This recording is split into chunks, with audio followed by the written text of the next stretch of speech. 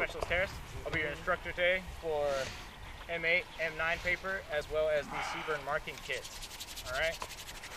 For the first one, we're going to go over M8, M9 paper. Our task is to identify/detect liquid chemical agents using M8 or M9 paper. Our conditions are that you're in a tactical environment or an area where there is a chemical threat. You're given a protective mask and M8 or M9 paper.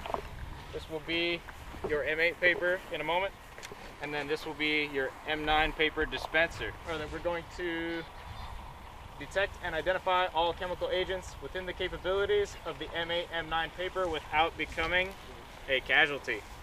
All right, so first order of business, let's pass these around. Sergeant Archer. Woo! One more pass. Specialist Bean. Does this one work? It does. Specialist Smith. Cert. And we'll go here. So, M9 paper. The idea behind M9 paper is that it will be able to tell you that you have come into contact with a chemical agent that you may think is water or something else. All right, it'll only detect liquids, not gas. All right, so the idea being, if I brush up against a tree or something and it's got liquid chemical agents on it, this will turn red instead of green. It's a very obvious color change. You'll be able to know. All right, so you'll want it on, each part of your body, high, medium, and low. So the first one is going to go on your upper arm, upper dominant arm. So for me, my right shoulder area. If you're left-handed, it'll be your left shoulder area. You'll want the tab facing away from your body. You want it longer than this one ideally. You want the tab like that, all right? So go ahead, tape up your buddy with the tab facing out from their body, all right? There's a sticky side and a non-sticky side. You want the sticky side wrapped around their arm so they meet on the other side. Oh yeah, the dispensers, you pull one side, the tape comes out the other. Let me call it. You want to go or you want to go? You have to go. Use it liberally. That's what he said. Under you.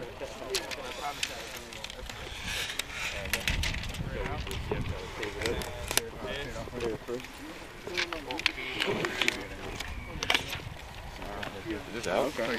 Tin foil. Yeah.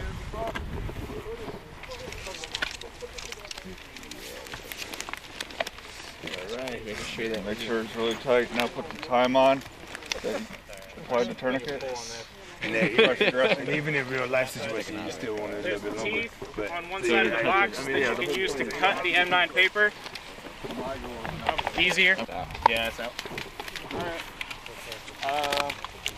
Buddy up. So, next step, after you do your shoulder area on your dominant side, you're going to take your non-dominant side, you're going to put one on your wrist. So I've got one high on my body, one on the medium portion of my body. And then after we do your left wrist or your right wrist, depending on which side is your non-dominant, we'll put one on our ankle, dominant side ankle.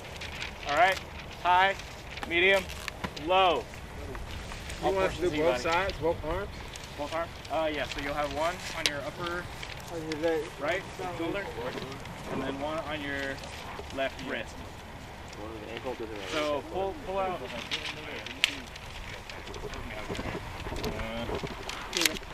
Feed this through here. Make it a little easier on you. Out. Okay, please. And then it has a little cutter here. And you'll go around the wrist, but you want the tab facing away from his body so that he brushes up against something and be able to notice instead of just on his wrist. You guys want a new box? Hey, or you want to go? I don't care. Oh, okay. There you go. There you go. Thank you. All right. You want you? That's right. You guys are great. Everybody's learning so fast. The MA papers that I had you guys dip, let's go ahead and round them all up in here. Just start handing these out. Here you go.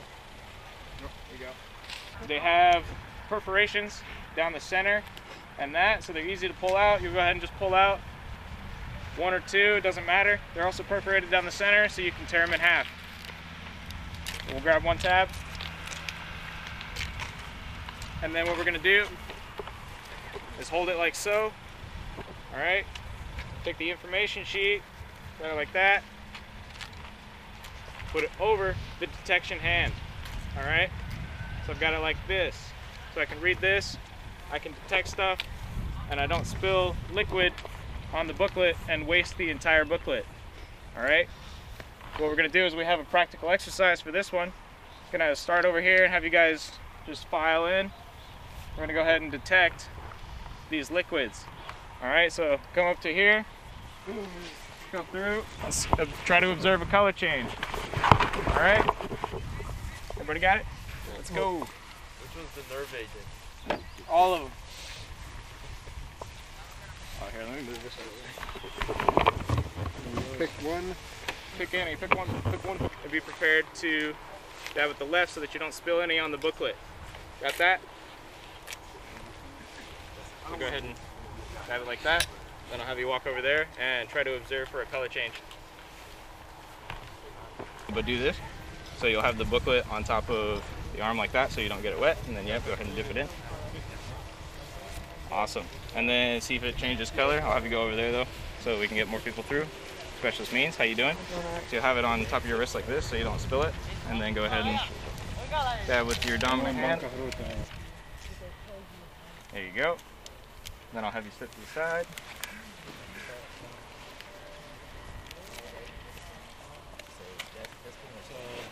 There we go. Purple coping's got it. Doesn't matter which one? It doesn't matter which one, but go ahead and put the booklet over your other arm so you don't spill it. Class stiff. How you doing? Good, you? That concludes my class for MA M9 paper. Does anybody have any questions about the M8 or M9 paper?